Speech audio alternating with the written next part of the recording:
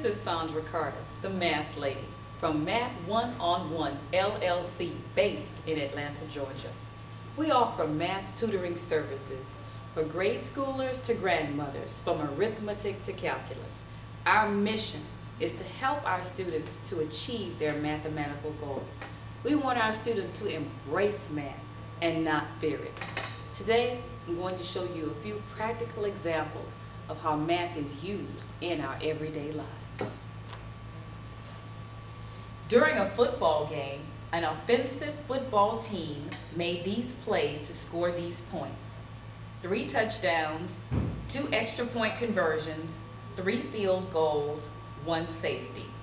How many points did this team have? Here is a note for you non-football fans. A touchdown equals 6 points. Extra point conversions equal 1 point. A 2-point conversion equals 2 points. A field goal equals 3 points. A safety equals 2 points. This is a very easy algebra problem. 3 touchdowns times 6 points plus 2 extra point conversions times 1 point plus 3 field goals times 3 points plus 1 safety times 2 points for a sum of 31 points. Please take note of the fact that each play is multiplied by its point value and enclosed in parentheses.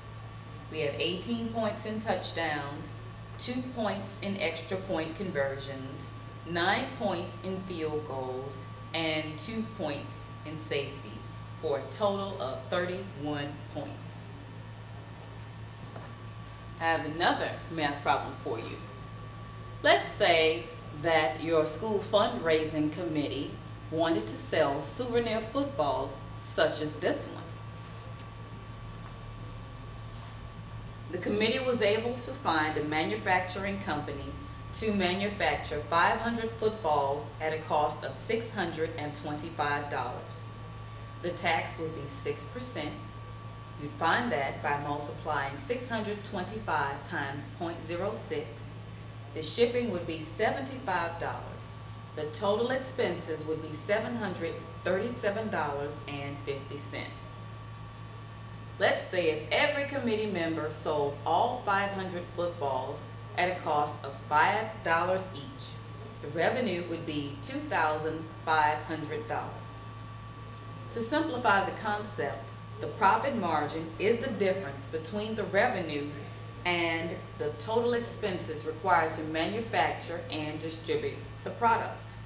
In this scenario, the profit margin is $2,500 representing the revenue minus $737.50 representing the total expenses, for a profit margin of $1,762.50. I have one last math problem for you. Let's say that you wanted to make this souvenir football more appealing for your target audience. The captain of the football team and the coach would sign each souvenir football and you could sell it for $10. If you kept your expenses the same, what would be the new profit margin? Do you know the answer? If you do, then log on to our website at www.math1on1.net. Click on the link Small Business Camp for Teens and email me the answer using the instructions provided. The first 5 correct responses will receive a copy of my book, How to Help Parents and Kids Get Over the Fear of Math. It is available in bookstores everywhere and online in the U.S. and 5 other countries.